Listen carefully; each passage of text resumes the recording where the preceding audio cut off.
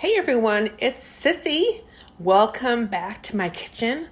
I wanted to share with you a recipe for pulled pork sandwiches using the Instant Pot. I know a lot of people are still looking for recipes, so I'm going to share this super easy way to make a quick meal and have some nice sides along with it. So here is the recipe for pulled pork sandwiches in the Instant Pot. So here are the ingredients you will need, and it's very few for really good pulled pork sandwiches. I've got dried onions, I've got a lemon garlic spice mix, I've got olive oil, barbecue sauce, and I like lots of garlic, so I got more garlic. For your pork, you can use whatever you guys want. You can use a pork roast, a pork loin. I have pork chops. I have actually ham from Easter. And this is called side pork or salt pork for some people. It just gives some more body and texture. So we're going to use those ingredients for our pulled pork sandwiches. So you need to obviously turn your Instant Pot on, and I'm going to put it on saute to get it heated. And you want to have that nice and hot to grill your side pork and give it some color, and to also get your garlic roasted nicely. So my Instant Pot's on. I'm going to add about a tablespoon or so of olive oil. And into that, I'm going to add, a couple teaspoons, and you can hear the nice sizzle. I love garlic. I love the flavor. I love the aroma. So we're going to get that going.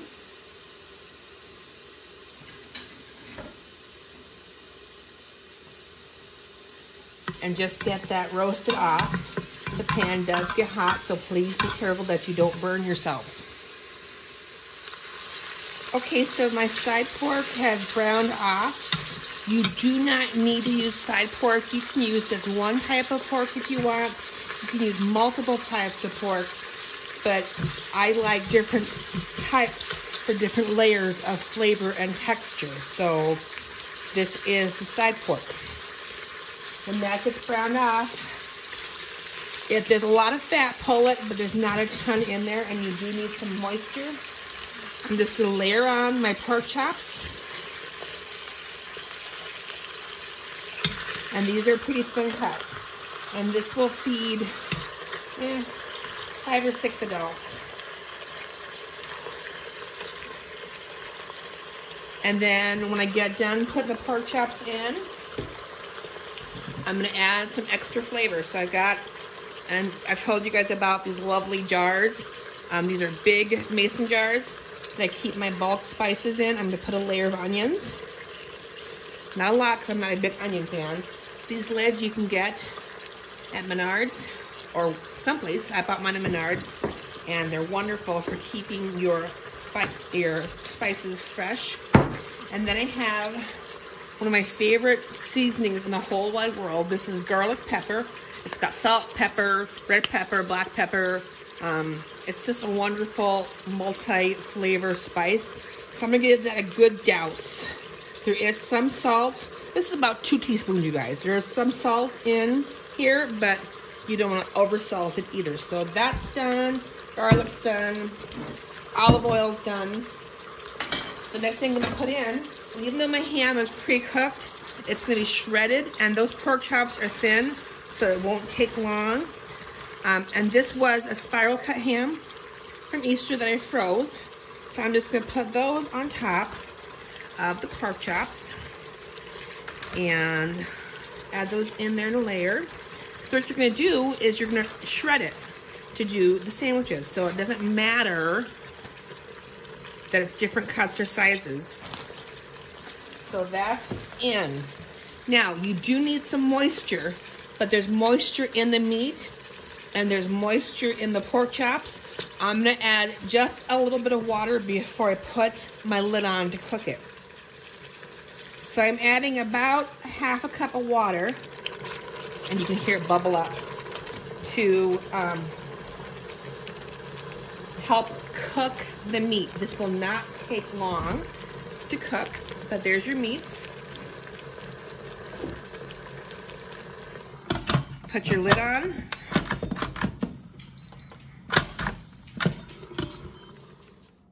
So I put my lid on and I set it for 20 minutes.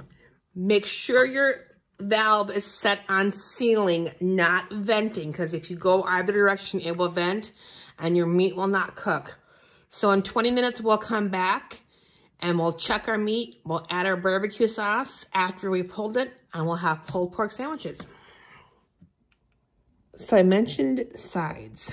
As you can see, I've got stuff ready to go. I've got baked beans. I'm gonna do corn, sweet potato fries, and I got little slider buns I purchased.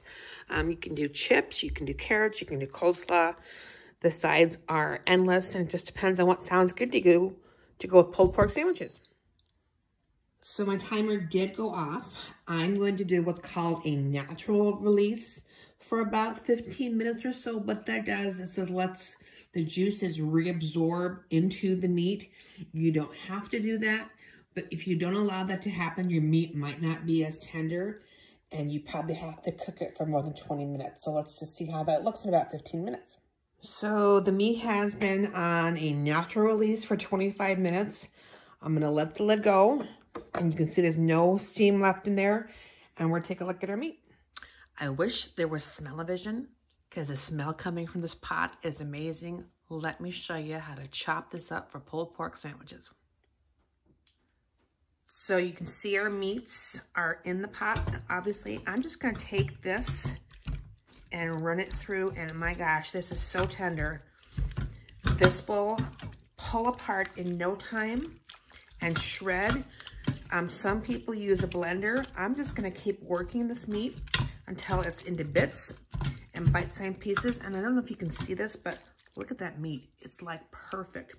The pork chops, the side pork, the ham, they're all, I mean, oh my gosh, you guys. Look how tender that is. And then we're gonna mix it with some sauce. There's not a ton of extra liquid. I don't know if you can see that or not. So that will just add to the flavor, but the smell is incredible. So I'm gonna show you another quick technique you can use for pulling your pork. It's got pork on my shirt, that's all right. 2 forks. You cannot do this on a non-stick ceramic pot. It has to be your stainless steel because you will scratch the bejeebers out of it. But just take your fork, your 2 forks, and literally you're gonna pull your meat. The other way you can do this, and I don't like the other way, is get some gloves on and get your hands in there and do it. But again, I don't like that technique because I am not when it comes to meat. I'll be hands-on for bread, but you can see that it's just pulling apart and will be amazing pulled pork sandwiches. So that's the 2 fork technique. So this is how the meat looks. I like mine a little chunkier, but you can do whatever you like. But oh my gosh, you guys, the smell and the flavor is amazing. I'm gonna put my barbecue sauce on later because, excuse me, I think there's dairy in there in this brand, and Sarah can't have dairy, so I'm gonna make it so she can eat it too. So I'm not quite done shredding it, but I just wanna show you guys because I love to taste my food so you know I will actually eat what I cook. This is a piece of pork chop.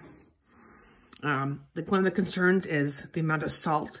That's why you have to be careful with the salt. But this, you guys, so good. Tender, juicy, finger licking. You do not have to add barbecue sauce. I add mine because it's just easier. You can do this ahead. You can keep it warm in your Instant Pot. You can serve it later. Shred it fine, shred it chunky, however you like it. But make it and enjoy it. We'll see you guys later.